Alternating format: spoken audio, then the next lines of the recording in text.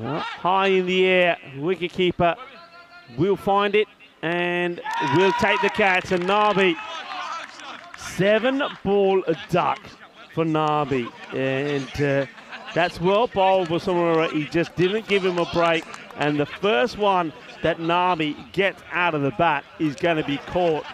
So if you thought he had a hard time when he was here in the group stages, when I don't think he got, in all the knocks he played, a combined total of more than 30.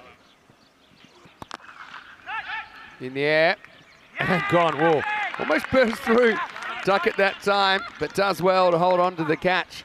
So Tabish Bhatti can't do too much either. He just goes for a couple. And the good finish continues. J.Sumerauer chips in with his second wicket, and the score 120 for 6. Last ball coming up.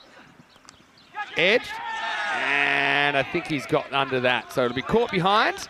As Zahir will go for a 2-ball duck. J.Sumerauer will finish with 3 for 9. And Drew, slightly underwhelming, 122 for 7.